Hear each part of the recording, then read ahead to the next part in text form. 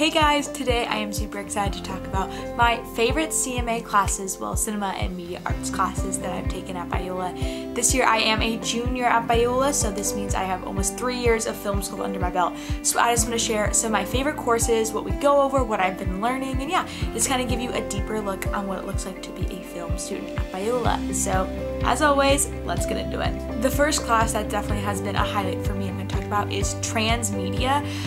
What even is transmedia? So transmedia is basically the concept of telling one story across different platforms and maybe from different parts or storylines of the narrative. So basically we got to work on an EPK, which is an electronic press kit. I will put said picture here of what mine looked like. But basically I kind of was learning how to tell a story through different platforms. So I wrote I had a script, but then also what would it look like as a video game or an episode series on Netflix or an online website, like what would that look like? And so it was really cool and honestly made me really appreciate story building and just how to create a world and all the details and just really know my characters better. So for me that was a really huge highlight, and even dreaming of if my characters had social media, what would that look like? So for me it was just like a really cool concept, and I got to really learn and appreciate about storyboarding. Another one of my favorite film classes that I'm actually taking right now is called Navigating the Creative Project or Thematic Storytelling, and it is taught by a retired Disney Imagineer named Bob Zalk. Bob is the best, but really we actually are pitching basically a Disney IP attraction or any IP attraction really. So here is mine, once again inserting into the frame here, but it's basically we were assigned groups and we had a dream about if we can create any theme park, attraction, ride, restaurant, doesn't even have to be Disney, like what would that look like? And so I'm really learning to appreciate the Disney process. We have so many amazing guest speakers that worked in Disney and beyond, so it's just really cool. So yeah, my group is doing a Big Hero 6 themed attraction and pitching it. So I'm learning so much about how to create a pitch deck, how to present well, and all the details and all the questions that you would need to answer if you worked in Disney, and I'm such a Disney fan, so of course I love this class. Another one of my favorite classes I've taken is Media Lit. Shout out to Professor Swain. I really enjoy this class. I took it last semester.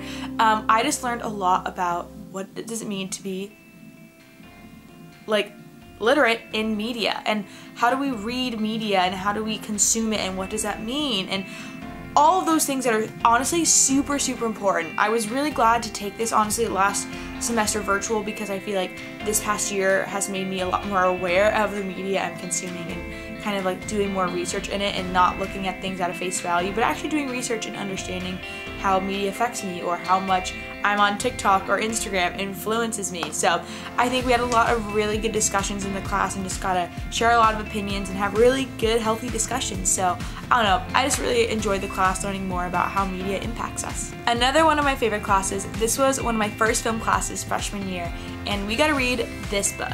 Pixar storytelling. So the class was called Art of Storytelling, and we did get to read this book. And it talks about all the great concepts you need, especially in a Pixar movie.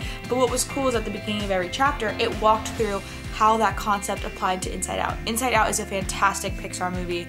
I think everyone loved it for various reasons, but this book kind of went into why it was so well liked, why was it so well received, and I thought that was great. Our professor also loved Inside Out, and so we'd watch clips and compare, and once again, I am not really a writer. That is something I'm a little more insecure about, so we wrote a script and got amazing feedback, but also learned how to implement so many crucial parts, and really why Disney movies and things like that are so iconic and well loved and well received by so many, such a wide audience and age range. So I think it was, once again, I obviously love Disney and learning about what makes Disney stand out, what makes it so successful, even from a business or film perspective.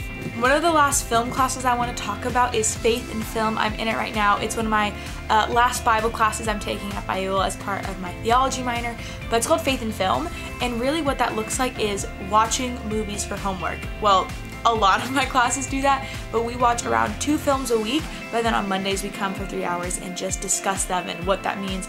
Is there biblical implications? And we're not just watching Christian films, but we even challenge what even is a Christian film. This past week for homework, I just watched Iron Giant and Bug's Life. Then the week before, we were watching Parasite and Crazy Rich Asians. We've talked about Shawshank Redemption, Interstellar, Arrival, and all of these amazing movies, and honestly exposed me to a lot more movies, a lot of Morgan Freeman movies, but I think it's just been really cool kind of talking about, although film can be kind of seen as like a secular world in Hollywood, it's cool kind of seeing how much biblical truths are actually in movies today, whether we realize it or not. I think it's made me a better like storyteller and just made me appreciate stories more, but I think it's really cool kind of the integration, and why I love Biola is the integration between theology and my major, which is film, which kind of seems countercultural or counterproductive, but actually it's just seeing it come together is a very full circle moment. I also wanted to shout out 2 electives I've been able to take in my concentration. My concentration is media management. Now it is referred to as entertainment producing or entertainment business, but 2 electives I've gotten to take that are really cool. One is mass media law and ethics with Stu Olson. He is amazing, and I really got to learn about what is media law, what is legal, what is not. I talked to him about if I wanted to do a podcast, could I showcase other people's music? What would that look like? So I think for me, it just, once again, better appreciation of entertainment lawyers and all the work that goes into creating stuff like that. So once again, learned a lot about media law, and we got to study cases, which I find super interesting. So that was a really fun elective I got to take. Another one, organizational communication. Dr. Malloy is fantastic. I'm sure you hear that from a lot of communication students, but really Dr. Malloy is fantastic. Organizational communication, that is really organizing in the workplace. And what does communication look like in the workplace? I've had a few internships where it's a corporate environment, but I definitely wish that I took this class before I did those internships, just because I learned a lot about communication, speaking, and what are the different ways of communicating. And I think a lot I learned about what communications I value in a workplace and what I want to bring into this job and other jobs and internships that I have. So it was great learning on a personal but also a professional experience. There are so many classes that I could keep talking about that I absolutely love, but wanted to share a few highlights and recommendations, honestly, if you guys are joining us this fall. But yeah, thanks guys so much for watching my vlog. It's been super fun just kind of reminiscing and talking about my favorite classes. So if you're interested in film school, let us know. We would love to answer any of the questions you have, but I'll see you guys later. Bye!